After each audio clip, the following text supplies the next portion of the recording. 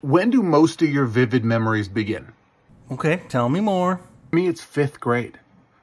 And I feel like that's later than it should be. Oh, well, you see, Looking for a scientific answer? maybe you should have thought about that before you let me see your video, Chesko.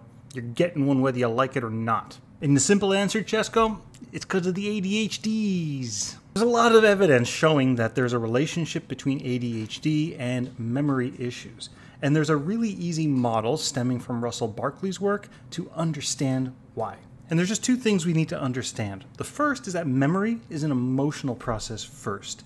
And what I mean by that is if you consider what gets sort of stored most intensely in the brain, it is the memories of things that have a strong emotional value. That's how we sort out what's important and what's not. That's why cute cats on your screen might draw your attention and you might remember them, whereas the color of the wall behind you might not.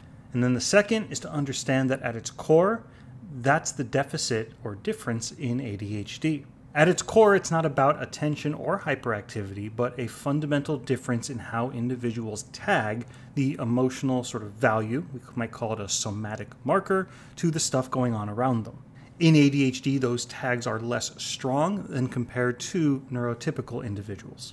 That's why you see things like hyperfocus, for example, when somebody is doing something because it has emotional value and can't pull away from it to do other stuff because that other stuff's value is too low to pull you away. This matters, those other things just don't.